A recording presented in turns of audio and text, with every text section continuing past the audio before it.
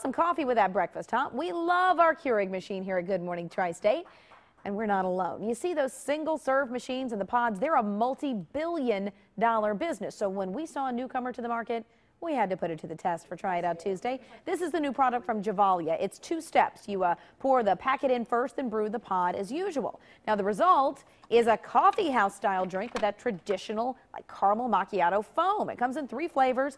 Our testers love the ease and the taste. A 6-pack will cost you about $8, but that's about the same as 2 drinks at a coffee house. As always, this is an unscientific test with unscientific results, but a delicious one, I might say. All right, let's check.